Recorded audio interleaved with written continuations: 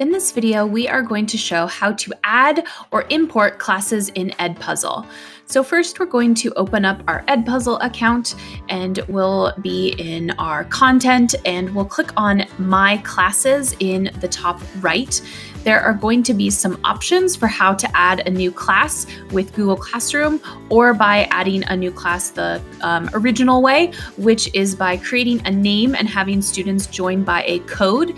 They will have to create an EdPuzzle account that way.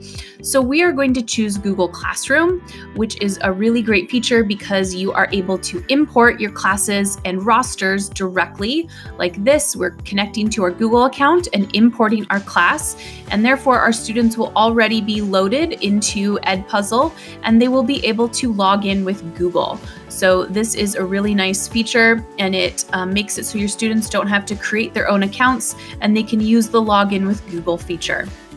So now our students are loaded into our classes in our EdPuzzle account. You can click on any assignment and see this grading window. We're going to go more in depth on this grading window options in our grading EdPuzzle video, so you can check that out in our playlist.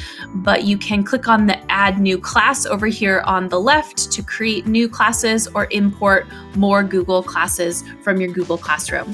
So those are the options for creating classes and importing into EdPuzzle.